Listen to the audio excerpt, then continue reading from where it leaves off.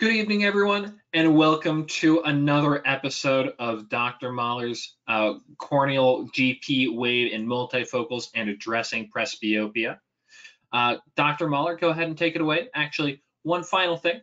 If you have any questions, don't forget to enter them as soon as you can, and we'll address them at the end tonight. Dr. Mahler, go ahead and take it away. Thanks a lot, Carver, and welcome to all that have come out to learn about GP multifocals and what we need to do in WAVE so we can address the presbyopic population. I think we have some interesting stuff that we're going to get to tonight, so let's get started. All right, first, to get out of the way, I do consult for both Oculus and WAVE. My practice is a solo private contact lens only practice, and it primarily is centered around irregular corneas. The regular corneas I see are pretty much all in ortho-K. I have done previous clinical support for WAVE on a case-by-case basis, and I also do present WAVE information through lectures and webinars just like this one tonight. On the private practitioner side, I do consultation services, which I will put up a slide at the end. So if anyone of you are interested in, there's case-by-case help, one-on-one training, or phone help, even in person. And it all really comes down to some remote fitting and telemedicine techniques to get your patient successful remotely. I do beta testing for both the CSP Wave and the AXL Wave hardware. As well as in a few weeks, I will be going to Germany to work with the engineers to hopefully get even more fantastic development out of both the hardware and software for us to develop even better contact lens designs for our patients. I did author the first Certified Wave Designers program, and I'm currently guiding the Wave training. All right, so yes, we are on the last one on this list, the Corneal GP Wave Multifocals addressing presbyopia. And so let's get started here. So why discuss Wave Corneal GP Multifocals anyway? What's the big deal? Well, this is an entirely underserved, enormous population. There are a lot of people out there that would benefit with this particular product. In the US, in 2021, 73 million millennials turned 40. And they joined 61 million people in Generation X who were already aged between 41 and 56. So just take a look at those numbers for a second. That's a lot of people that can benefit by this particular type of technology. The vast majority, 96%, are impacted by symptoms, with 46% reporting that they're extremely affected. And interesting, when I was preparing this, I came across this particular study that had taken a look at this survey that was put out by way of Facebook, and take a look at what these people are complaining about. You've got the low light issues, the menus, they can't read their medication bottles and labels, newspapers and books. And again, the computers and the social media and the text, these are all of the daily activities that this population is really struggling with. So what options are available to presbyopes currently? Well, we've got spectacles, and those are in bifocals, flat top blendeds, progressives. We can get into digital spectacles and things like that. Moving on to contact lenses, we have soft lenses, corneal GP lenses, Scleral lenses, and those are available really in 3 flavors. So regardless of which type of contact lenses we're talking about, it all comes down to these 3 choices. Either you are going to set the patient up with single vision distance vision and then give them a pair of over spectacles for near. You'll put them into monovision or bifocal or multifocal contact lenses. There's also some combinations of that, and there are very, very few exceptions to this, but those are more special cases. I'm talking about the masses. We could talk about orthokeratology for the presbyopes as well. A lot of the newer orthokeratology docs don't go anywhere near adults and certainly wouldn't even think about dealing with a presbyope, but this is a valid option for the presbyopes. Refractive surgery, LASIK, etc., multifocal and movable IOLs, corneal inlays. I'm not really going to get into the refractive surgical aspects here and the pros and cons of all that, but I do mention that here. And then, of course, the very last option is just stop doing all close work. And sadly enough, if you talk to some presbyopes, this is actually how they've addressed their problem, because their doctors have not addressed the problem for them. So these are some of the points that we need to consider when we're dealing with this population. Nothing's going to restore a healthy 10-year-old eye's function. That's off the table. I wish it weren't. If it weren't, I would corner the market on dealing with presbyopes, because we just get them all back to the way a nice 10-year-old accommodation system works. But that's just not. It's not an offerable option at this stage. Presbyopia is progressive, so that means whatever you've done today is probably not going to work tomorrow. Or even if it works tomorrow, it's not going to work the day after that. Dry eye, much more common in the presbyopes, and certainly that's a whole topic of its own. 85% of eyes have some cylinder.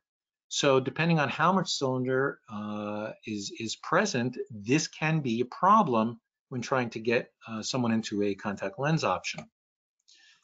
Cylinder becomes more important to correct in presbyopia.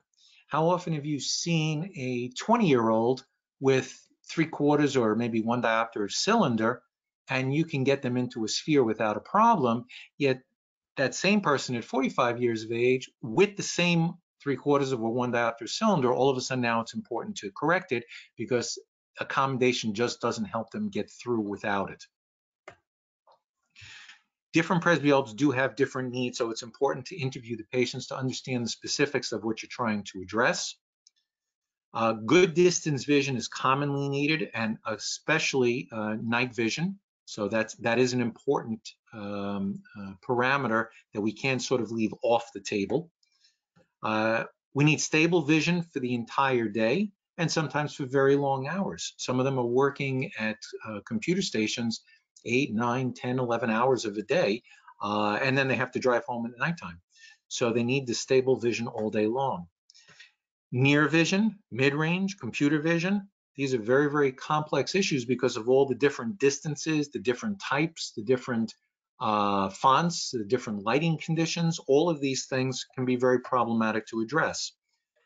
Some of them may have worn contacts, but as soon as they entered presbyopia, they stopped.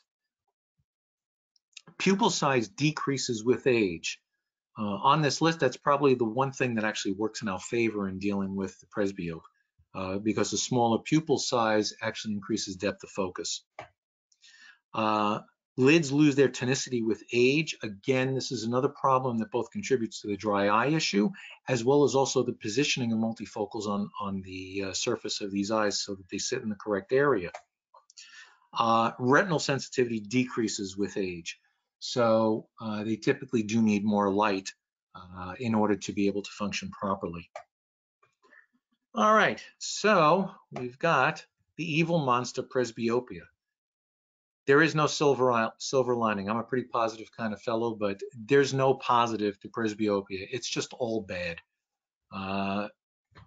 So let's talk about what the true definition of presbyopia is. Certainly from a physician standpoint, we all know what's really going on.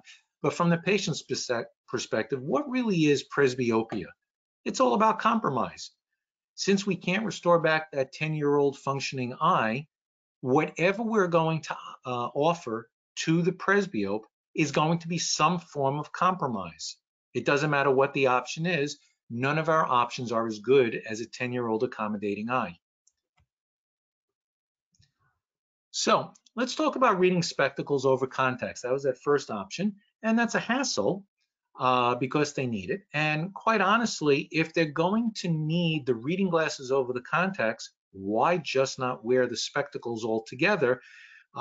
Since wearing a contact lens and glasses together, you're increasing risk and increasing the hassle, but they're not really getting the reward because they're still tied to a pair of glasses all the time. Monovision sacrifices stereo vision. That doesn't mean that they can't be successful, but it does sacrifice stereo vision. And in GP multifocal, you will have superior visual performance as compared with monovision. Economics, is also superior with GP multifocals compared with soft disposable lenses for monovision. And I just love this little cartoon over here. Okay, let's move on. So why waive corneal GP multifocals? Well, GP multifocal is really the best contact lens only option, as it compromises the least of any optical correcting option that you can present to the presbyope. It provides excellent vision. You do have proper stereo vision. You can get great distance, near and mid-range vision, and also address the computer needs. It's incredibly cost effective for the patient. We can also achieve that excellent full day performance. The other thing also, and this was brought up by a patient to me, sometimes we get caught up in our day-to-day and we sort of forget, from the patient side, some of the things that they notice and observe. And so this was Tony's story. There's a link there if you want to jot that down. When you get a chance, you can go ahead and read what he had to say. But in essence, he pointed out to me just how wonderful he was doing in his GP multifocals compared to his office workers who were all working with soft contact lenses and did not get the day-to-day dependability that he was able to get, and certainly not for the full day. The GP multifocals are very simple to care for. They're very easy to handle, and the maintenance is very simple as well. So how do you present this to the patient? Are you going to go ahead and tell them that, well, initially the wear is going to be painful. You'll love all the vision and everything's going to be great, but you have to endure some pain at the beginning. And after you adapt for about a month of this painful experience, maybe you'll have some improved comfort. Well, I'm here to tell you tonight that's really not the way to present this to the patient. First of all, it's not really true. But second, it's setting you up for failure right from the beginning, before you've even done a single design. All right, so some things you need to consider before you start fitting. Are they a current soft lens wearer? Are they a current gas perm wearer? What is their pupil size? We did talk about them getting smaller with time, but that's a very, very critical parameter to assess. Are they nearsighted or farsighted?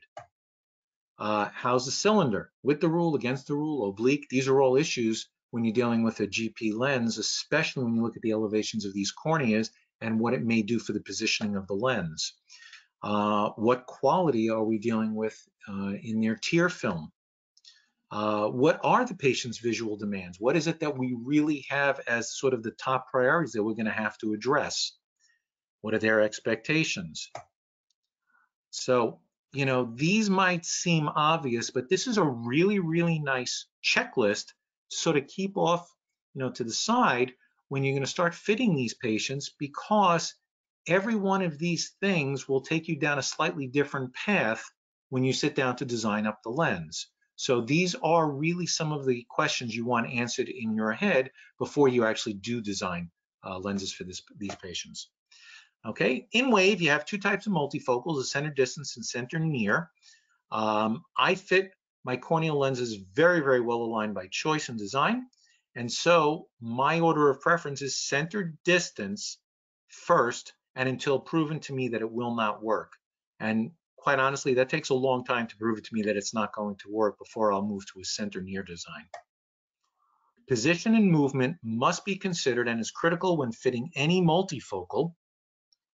And fitting issues must be resolved before concern over power adjustments and pupil adjustments, and that is lens pupil adjustments when you're dividing up both the distance and near scripts on the lens.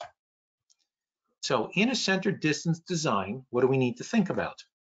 Well, it absolutely must be horizontally centered. You cannot get this lens to work if it's not horizontally centered. So if you've designed up a lens and it's sitting near their ear, don't worry about the fact that they can't see and you're going to give them an extra -1/2 so they have better distance vision. You must work on getting this lens centered before you concern yourself with any powers that they're off by. Vertically, you really want 1/2 to 1.5 millimeters of movement tops on the blink. So you don't really want a lot of deflection of this going up and down. They can easily be fit 2 millimeters up to about 0.3 millimeters smaller than the HVID. It's more difficult, but not impossible to fit smaller. So when you're looking at their corneas, one of the things you're going to want to take a look is how big is the cornea, what's the HVID, and then think about where between the 2 millimeters and 0.3 millimeters smaller than that HVID you want to position the size of this lens. Quality of distance vision tends to be very, very good with this. They can be fit very, very comfortably. Large pupils, however, can be very problematic in achieving that near vision that you're trying to get for them. And a large pupil, by my definition, is going to be greater than 4.8 millimeters in moderate illumination. So if you're dealing with a larger than 4.8 millimeter pupil size in moderate illumination, this can be a really bumpy ride. The lens pupil size is used to balance the distance in near vision, and the lens pupils can be different to achieve a modified monovision approach. So again, remember, if you're dealing with a binocular patient, it's not bad if you're using different pupil sizes to kind of massage them in to get better vision.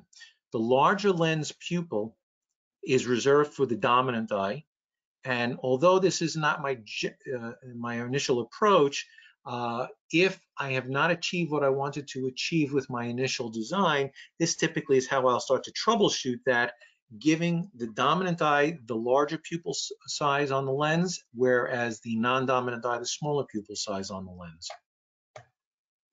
Center near considerations. Distance vision is typically not as good as compared with center distance. The quality of near and mid-range, though, is very, very good. Again, horizontal positioning is absolutely a must. Vertically, again, about 0.1 to 0.5 millimeters of movement on the blink. You need much, much better critically aligned vertical positioning of this so that it sits correctly and does not take away the distance vision. These can be fit small, but ideal for actually very large diameter designs. Think corneal scleral to scleral designs. These designs tend to work much better. They also can be fit very, very comfortably. And large pupil sizes is still difficult, but it's not nearly as problematic as with a center distance design. Again, we use that lens pupil to balance the distance in near. And again, we can sort of do that troubleshooting approach that I had mentioned before, except this is the exact opposite with the modified monovision approach, because the smaller lens pupil is reserved for the dominant eye. All right, so putting it all together from topography to a design, how do we get this thing actually designed? So here's a topography of a very normal eye, and here's a wave default lens. That's sort of just how it came in. For this particular lecture, I am using the legacy software to demonstrate this. It was actually just a little bit easier because the newer software doesn't quite have as many of these display options that I wanted to get across. However, as that continues to mature, a lot more of those features are going to be there as well, and so they will all be the same. But to demonstrate these principles, it was just easier on the older legacy software, so that's the reason why I'm using that software during this webinar. So let's take 16 steps to get us successful on this particular patient. Step 1, let's compare how well WAVE did representing the original source topography. So here's the source topography, and here's what WAVE thinks the topography looks like once we brought it into WAVE. And you can see WAVE's done a very, very nice job of bringing that information in to represent this cornea very accurately. Here's the topography. We have the tangential display because that's how the lens defaults when it opens, and so we change that to an axial display. And that's where you see things have sort of in the center drop down toward the cornea, whereas in the tangential display, the default lens is showing a little bit of central clearance here. Next step. Evaluate the corneal diameter. This is really very critical because we really need to get the size right. So we can do it a few different ways. We can use the grid. We can estimate the HVID by 1 millimeter boxes that are on that grid. And we can also take a look at the circular diameters. Depending on which topographer you're using, the displays look a little different, and I've gone ahead and put them all up here. So on this first picture, this is a scout topography, and each of those boxes are 1 millimeter boxes. And so you can just count the boxes, which estimates the HVID. You can also see, however, that there are circular points over here. I've put on the right side the Meridia, the new Medmont Meridia, and you can see that on the Scout we have a black circle at 3 millimeters. On the Meridia, it's a sort of a thicker gray line. We also have that 5 millimeter circle on both, and we have the 7 millimeter circle on both. So we have those circular diameters to give us an idea where we are on the eye. And we have the boxes, which again, you can see the grid boxes on the Meridia display as well, where we can estimate what the actual diameter is of these corneas. On the Pentacam, you can see here there's actually two different displays. We have circular displays on this one.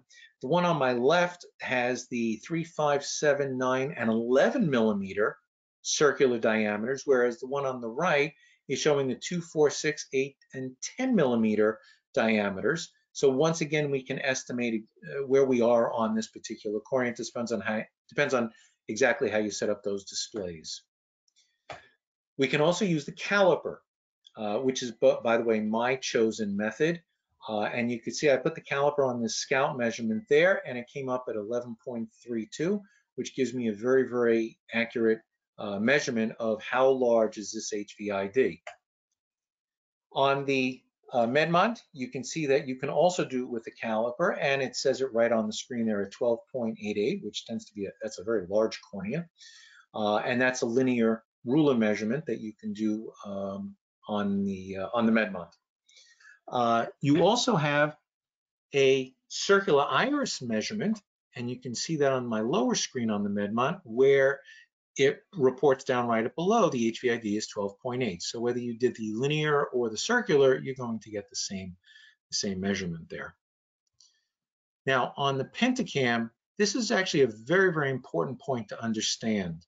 The Pentacam reports HWTW, that's white to white, which is not equal to HVID. HVID tends to be a little bit smaller than the white to white measurement that the Pentacam will report on.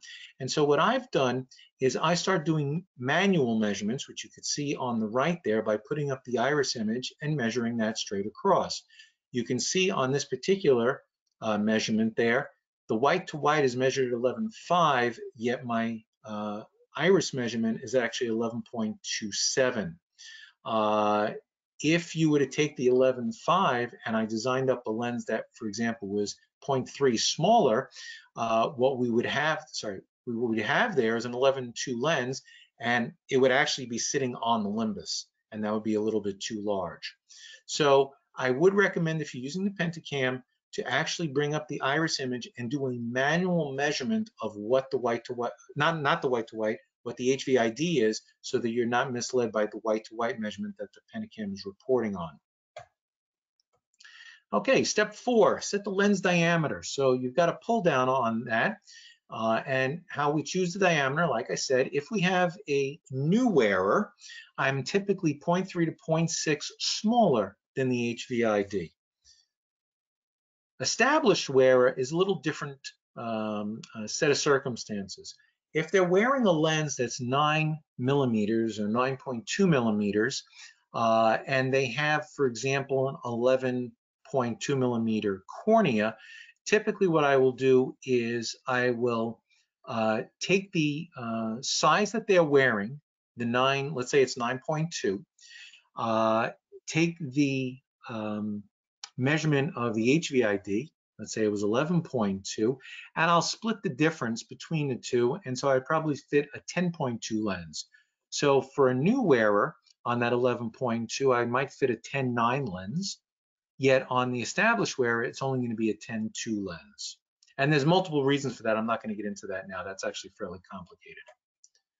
I then will also temper that size with any abnormalities that are on the cornea. For example, if a pterygium is encroaching onto the cornea there, sometimes you can't go quite that large. So I set the diameter. In this particular case, that eye was about 11.3, so I set the diameter at 11.0. Evaluate the symmetry that we're getting at the chosen diameter, and that's where we're going to set the symmetry. So what I've done here is I'm showing you, this is along the 0 to 180 meridian, and you will notice on the wave screen there that 20 micron line, that's the gray horizontal line. And our black line is representing our lens. I haven't done any designing yet. I'm just trying to evaluate the symmetry of this eye. And so the default lens that came up is good enough for us to evaluate the symmetry. And we could see here in this horizontal meridian, the lens is pretty much all below the 20 micron line. When we go up from the location of the 0, 180 and we rotate to 45 and 225, once again, yeah, on the inferior temporal side of 225, at the very, very edge, it's crossing the 20 micron line, but for the most part, the entire lens is still all below the 20 micron line. 90 and 270, basically the same story. The entire lens, except for the very inferior, where it just crosses the 20 micron line, is really all below the 20 micron line. And even on the oblique 135, 315 degree meridian, all right, so we're crossing the 20 micron line actually where that blue is, but again, it's not crossing it by very much. And so for the most part, spinning this around, I've seen that this default lens is sitting all below the 20 micron line. You might be saying, so what's the big deal about 20 microns? Bear in mind that we can't really detect fluorescein below a 20 micron tear layer thickness, which means that if I were to put this lens on the eye for the most part, this lens would look virtually perfectly aligned because we wouldn't see really any fluorescein anywhere under this lens, and I haven't even designed the lens yet. So that gives you a sense of proportion as to what does that 20 micron line have to do with the symmetry. Well, this cornea for the most part is actually fairly symmetrical all the way around because we really didn't cross much past that 20 micron line. So in this particular case, I decided to take a look between the RSIM and GSIM and see what the differences were. So here's the RSIM in the 0, and here it is in the GSIM. And if we take a look at the black line, again, I have not moved anything else. I just changed this from RSIM to GSIM. You'll notice that I'm actually a little further below the 20 micron line, getting closer to the corneal surface. So I went ahead and set the chord location of the red ball control point. Notice I didn't say optic zone because I'm going to talk about that in a second. Choosing the red ball location. It's based on the lens diameter. It's based on the overall symmetry of this particular cornea. How much central symmetry do we have? And what is the pupil size, and is that relevant? Well, it actually is relevant. Red ball does not equal optical zone in the traditional sense. So when we think about back optic zones on traditional tricurve, quadricurve lenses, that is not the same thing as the red ball. I know sloppily we really mention the red ball as an optic zone, but it really isn't. It's really just a control point. And what that means is it gives us control over the design. That's all it does. It has nothing to do with setting a back optic zone. In this particular case, I almost will always default to a 6.0 millimeter in all semi-meridians if I'm dealing with an 11 millimeter lens. 6 millimeters is a really, really nice sort of average location that works very well. You will notice that for the most part, the red ball is dividing the lens really into two halves. You've got the area from the apex to the red ball, which is all the spherical optic portion of the lens. And then you've got the area from the red ball out to the periphery, which is really all about aligning the lens. And 6.0 is a really nice location for very, very normal eyes that you can almost default to almost always and do very well with. Now we have to set the location for the blue ball. And again, that's a control point. It's not the intermediate curve width. So again, this is decided by lens diameter. It's decided by overall symmetry, central symmetry once again. And once again, pupil size is important here. And again, this does not mean we're setting an intermediate zone in a traditional sense. For sort of like, where's that go-to default? Set it to 7 millimeters in all semi-meridians and you'll do reasonably well. Next, we want to select Create Alignment Tier Layer. For those of you who have used Wave and only go to configuration settings, this is a whole new concept to you, but this is where you're actually manually designing up the lens. So by setting up the Create Tier Alignment, what you're going to do is tell Wave, now that I've put the red ball at 6 and I've put the blue ball at 7 millimeters, please go ahead and align this lens the very best that you can, given that's my location for those control points. And so Wave will go through the calculations for you. You don't have to do this manually. And the way you do that is under Tools, you click that Create Alignment Tier Layer, and it will try, given that symmetry, in this case the G-sim, and those locations for the red and the blue ball, align this lens the very, very best it can for you. Check the new alignment that Wave came up with, and you can see it looks very different than we had a moment ago. Assess the tier layer clearance from the apex to the edge of the lens in each of the 8 semi-meridians. So here in the 0, 180, here we are in the 45, 225, here we are in the 90, 270, and here the 135 and 315. And notice now that we've got those different locations and we told Wave to try and align the lens, we basically don't cross the 20 micron line at all. So we're actually doing very, very nicely getting this aligned up with this particular cornea. Now, on step 10, let's check the back curvature profile. And yes, this is on the new software as well, so you can see that there as well. If this is a normal cornea that you're fitting, this profile really should be very, very smooth and have a slow, steady decrease in curvature from apex to edge. So what do I mean by that? Well, we're going to be taking a look at the specific shape of that black line to determine, do we have a well-designed lens? Since we have a G-sim lens here, that profile of that black line is actually going to vary in each of the 4 meridians. The 4 semi-meridians on one side are going to be identical to 4 semi-meridians on the other side. So we only really have to check the 4 meridians. This right here that I've circled where the red-blue ball combination are, that's our area of interest. So pay very close attention to that particular graphic there. So here in the 0, 180, here 45 and 225, notice that just before the red ball, the black line is popping up and then it decreases fairly low down to get to the blue ball. Here in the 90, 270, also a similar kind of thing. And here in the 315, 135, also a similar kind of thing. Understand that on this back curvature graphic, the black line is not just a pretty picture.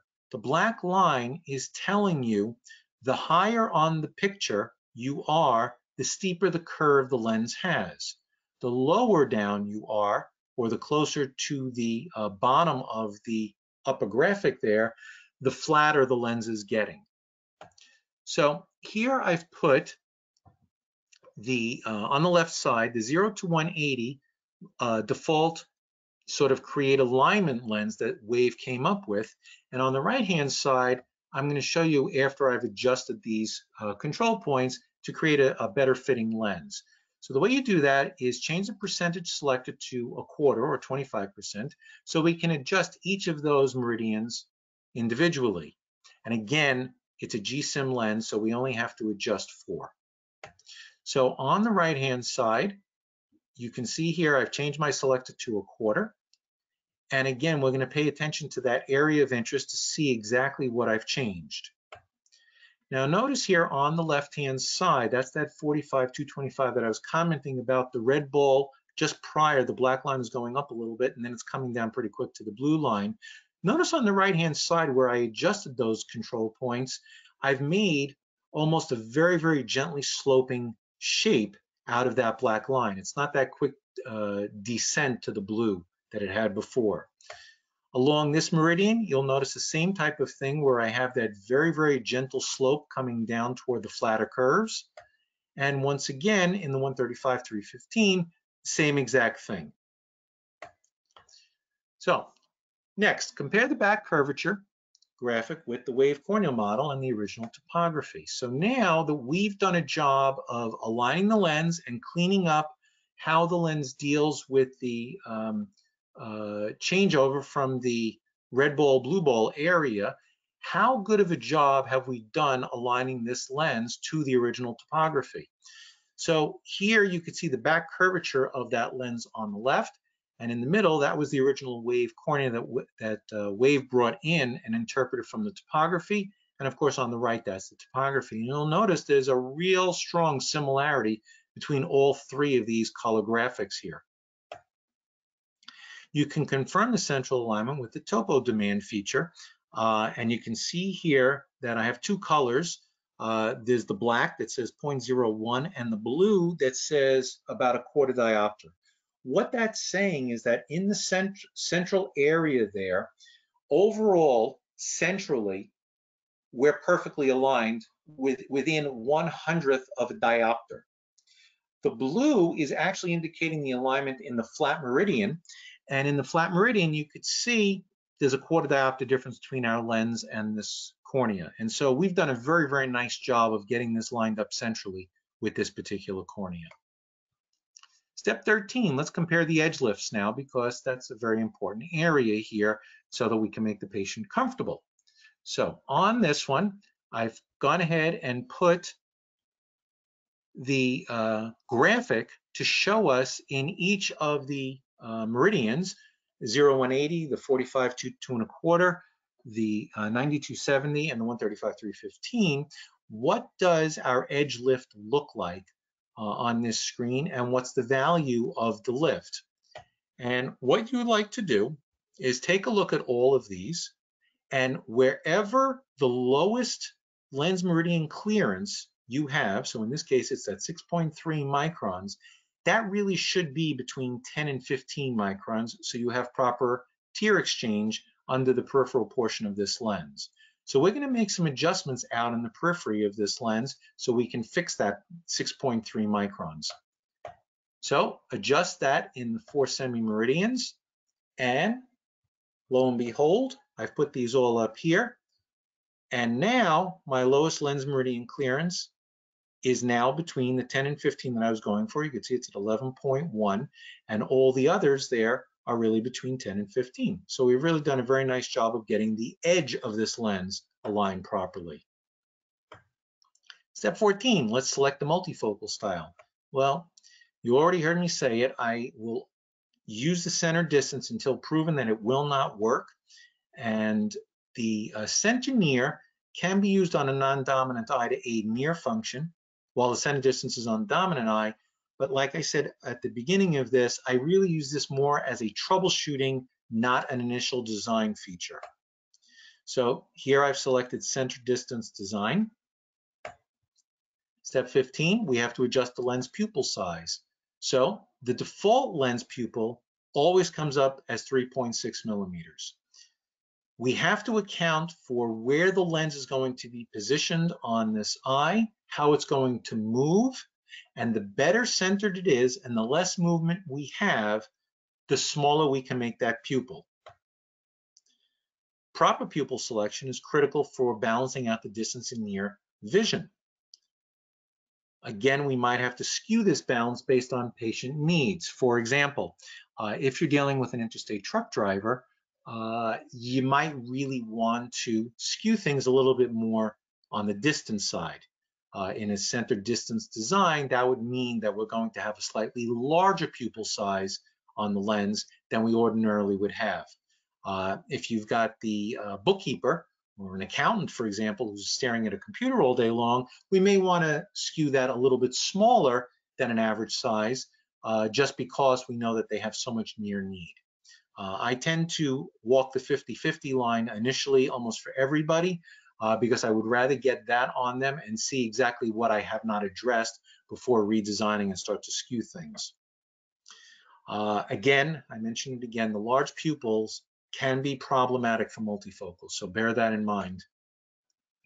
The other thing that's really important that I've noticed when I've done consults over the years is that the pupil size is not given the amount of importance that it really is due.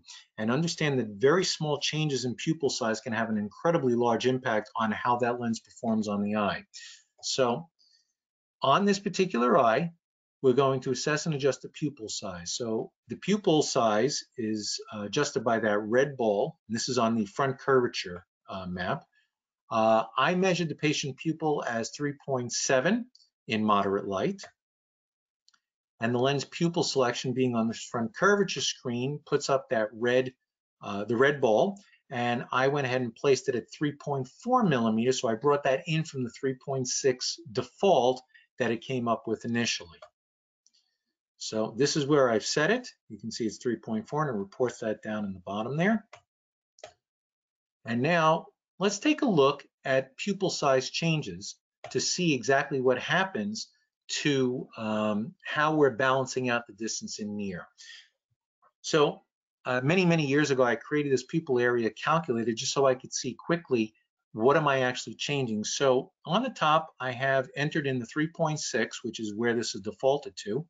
And at the bottom, I made it the new pupil size at 3.2. This is not the case I just did, but just to see how much things had changed. I did the same thing for 3.6 down to 3.4, which is in fact what I just did for this particular patient. 3.6 to making it larger to 3.8, and 3.6 up to 4.0. And what you'll notice is that by changing from 3.6 to 3.4, so it was a 0.2 millimeter change, I've actually given more than 10% of the near vision away to the distance. So for example, if in fact we really had a 50-50 balance before, we now really have more of a 40-60 balance in terms of percentage. And that was only a 0.2 millimeter change. You'll also notice there down where I took the pupil from 3.6 up to 4, that we've lost about 25% of the center distance by giving that to the near there. So these, bear in mind, these changes are very large, even though apparently we haven't changed much in terms of the pupil size.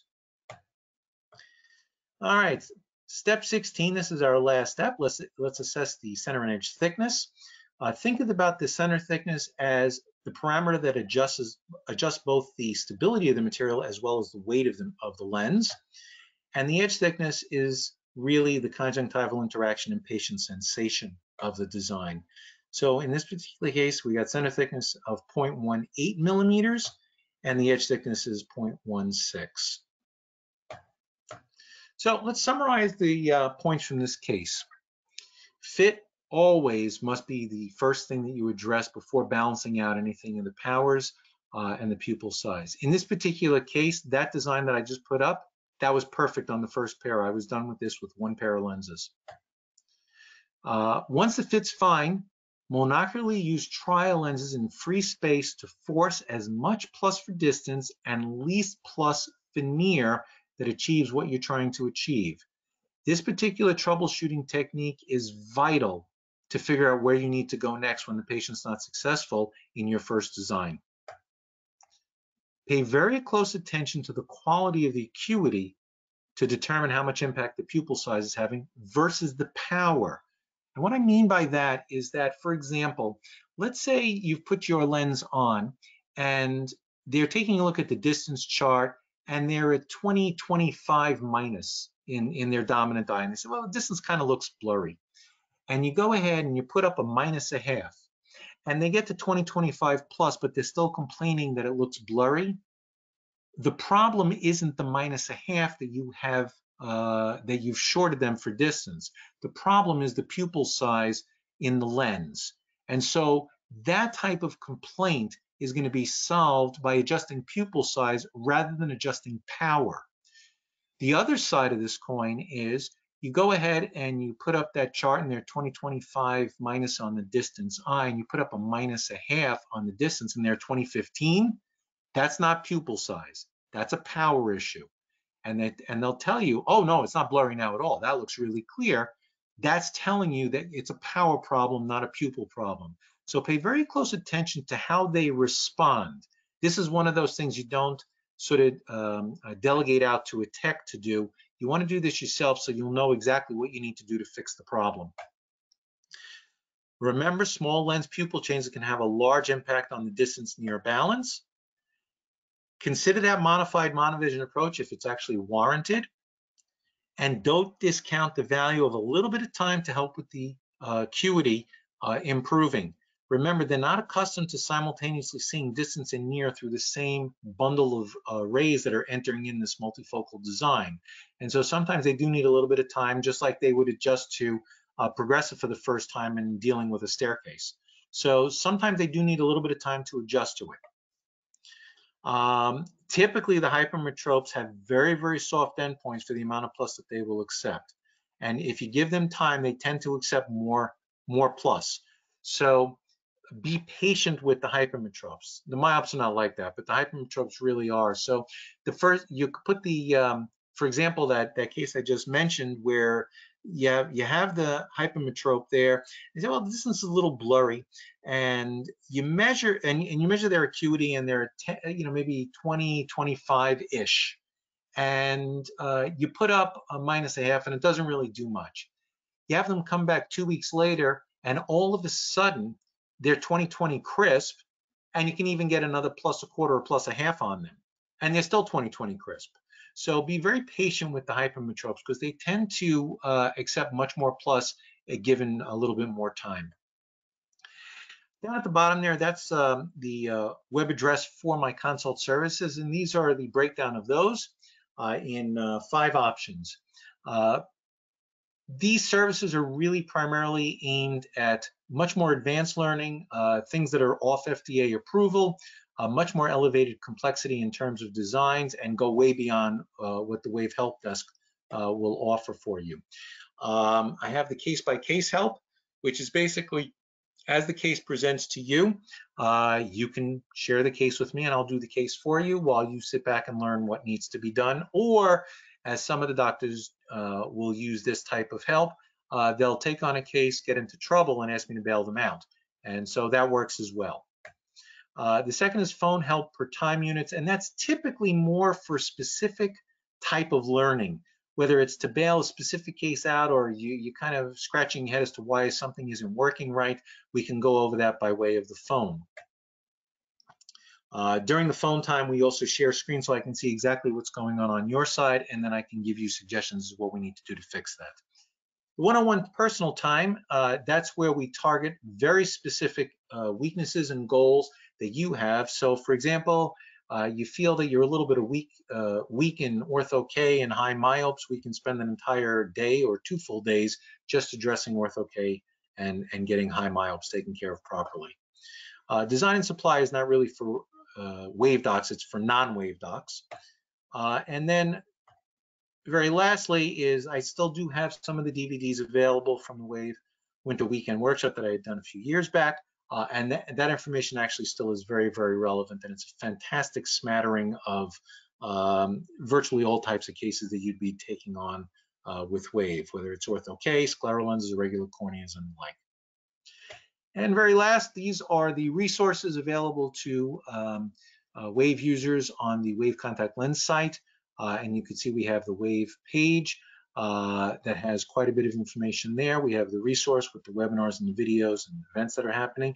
And of course, the Wave Google group, where it's basically an email forum where cases get discussed and we get peer-to-peer advice there. And with that, Carver, I'm going to wrap up tonight and open it up for some questions. Perfect. I do have a number of questions ready for you. Just a reminder for everyone in the audience, if you do have a question that you haven't asked yet, go ahead and put that in chat right now. All right, to get us started, there's some confusion when you were talking about the effect of pupil size on more near versus more distance vision. The question is, doesn't increasing pupil size in a center distance design give more area for distance vision and therefore less near? Can you just kind of go back to that slide and kind of explain that? I'm going back right now, and that comment is correct. I'm assuming this is the slide that they were interested in, and the like there. And so, oh yeah, I'm sorry about that. That actually is a mistake. Thank you for pointing that out there. The 3.6 to 3.4 means that, yes, in a center distance design, I've taken away some of the distance to help out the near. Sorry, when I was preparing the slide, I was actually thinking about something else. So my apologies, I'll have to fix that slide. But yeah, just fix that in your notes. My apologies there. So in this particular case, you're absolutely right.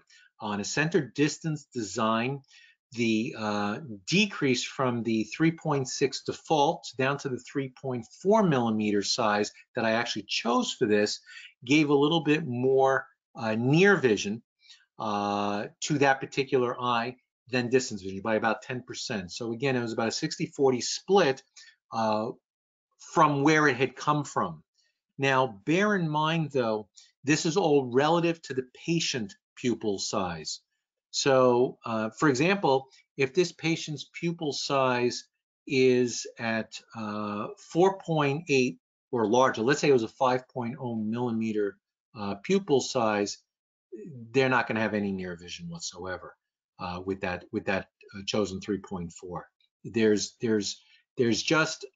just too much that's interfering with the quality of the vision there, or they're going to have near and complain incessantly that the distance just looks awful. So either one of those two are possible as complaints. And again, the reason has to do because these sizes are relative to whatever the patient's pupil size actually is. So in this particular case, the patient's pupil was 3.7, and you might be thinking, well, they're only getting 0.3 really for the near. In practicality, that's not the way it works. And so that's why it's a little deceptive here. And what I've noticed when I've done the consults is that, for example, let's say we had chosen 3.4 and they're not getting enough near. They're okay with the distance vision, but they're complaining that the near doesn't look very good. I'll see the doctor change the 3.4 to like 2.5. Well, changing it to 2.5, trust me, they're not going to have any distance vision at that point. They'll be happy with the near, but they're not going to be very happy with the distance. So you have to be very, very careful about making these changes, and that really was the idea behind this slide. So I do apologize for the error in the notation there. It's always good to have people keeping us on our toes. Absolutely. All right. On a similar kind of focus to discussing center distance and center near, do you default to center distance when you're doing scleral multifocals? No. On a scleral multifocal, I will default to a center near because of the absolutely almost non-existent movement of that lens. The center nears tend to work much better on those. That being said, I do have a few scleral wearers in center distance, but that's one where I'll sort of default to a center near design before center distance. Being that this lecture was about corneal GP multifocals, corneal GPs, 100% I will default to a center distance until proven that I cannot get that lens to work. Perfect. All right. Next question. In order to achieve the 10 to 15 micron edge lift in the periphery, where do you adjust that in the Wave software? Blackball. That's the blackball adjustments that are going to be on the screen there. So that's really what's controlling what's going on at the very, very edge there, that edge lift. And you do want to make certain you have a proper peripheral pool. In this particular case, when it was down at what 6.3 or 6.2, that's actually a little bit too tight. You're just not getting enough flow of fluorescein. When you're got fluorescein in on the eye, you could see that it's really being cut off out there. And so you do want to lift that up a little bit. Perfect. Okay. You talked about a number of considerations that might make your multifocal, more difficult to get good vision with. Are there any kind of hard cutoffs that you use as a contraindication?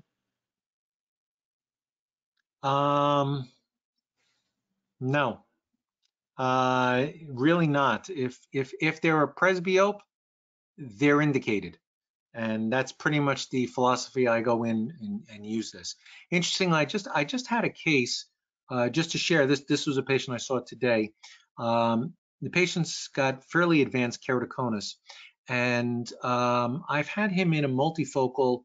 It's got to be 15 years already. He's right around 70 years of age, but he's still a practicing cardiologist.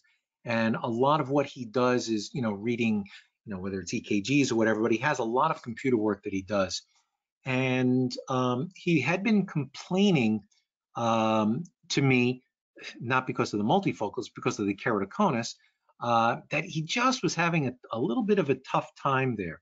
And so here, a patient of 15 plus years decided he would go see another doctor. And so he went to another physician, and I'm just going to zip down to the end here. I went to another physician, and that physician didn't even try a multifocal, put him right into monovision. Well, in addition to the poor results of monovision, he also had a bad fitting lens. He's wearing corneal lenses.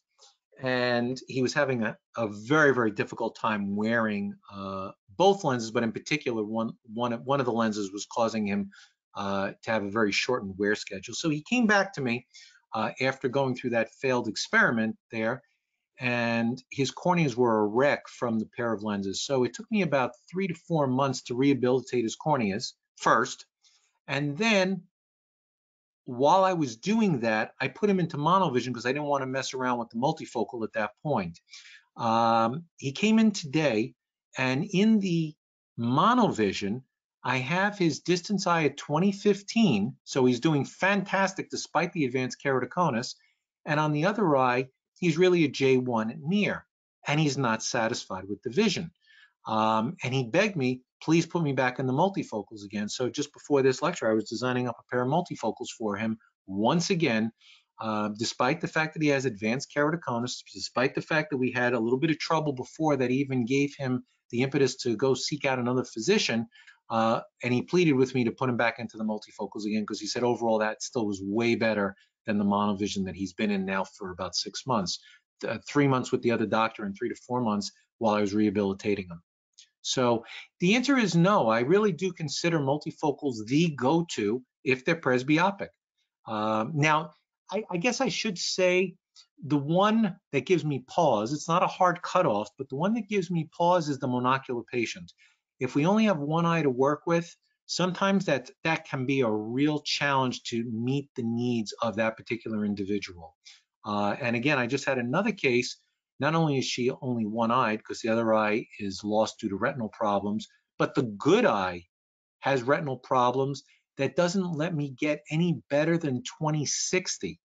And I still attempted a multifocal on that eye. I was able to get her to about 20/40 in the distance and J1, but there's just not enough retina there. So that ended up, despite the fact that we really worked hard, I just could not get a multifocal to work on that particular eye.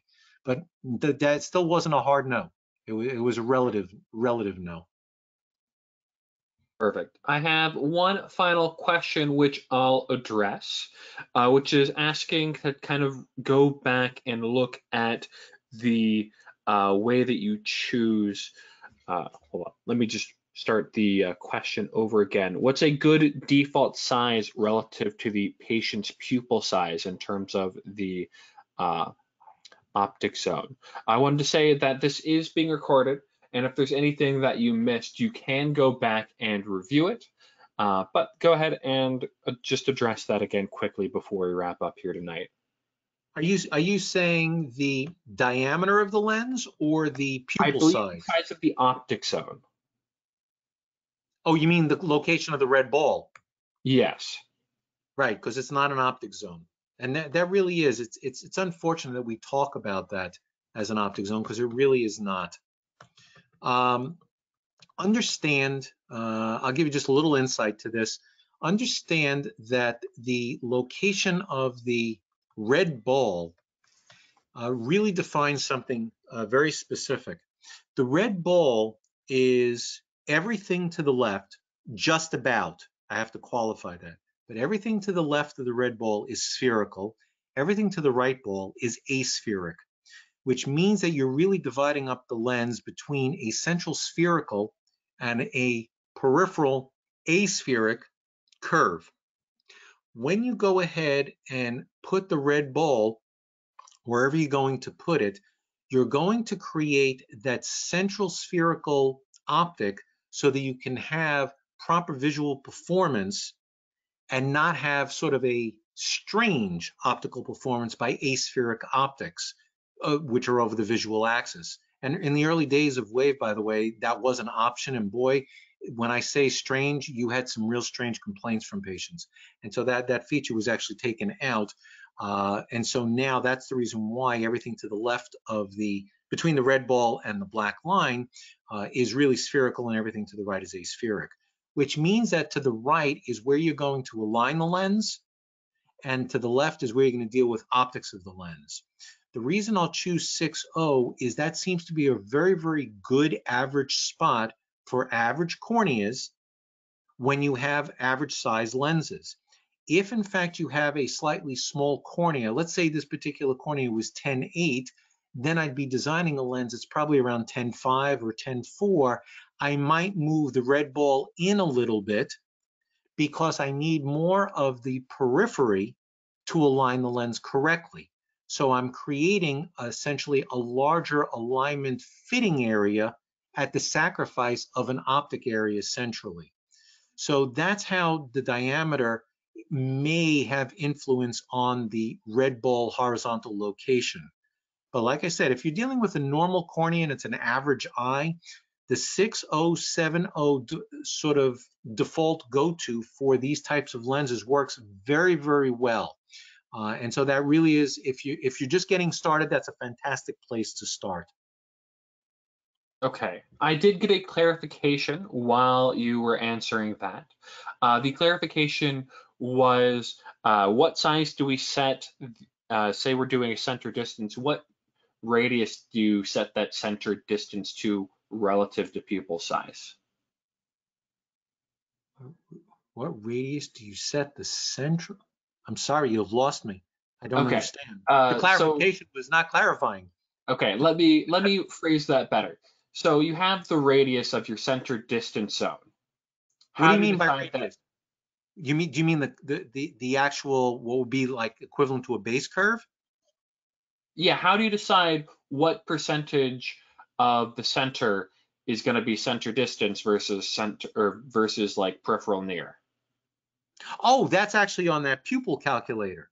Got it. Okay, so that's not the question that I answered here. That was a different question. So that goes back to our pupil size selection on the lens. Got it. Okay, so let me get back up over there on that pupil size. Just give me a second here. And just about there.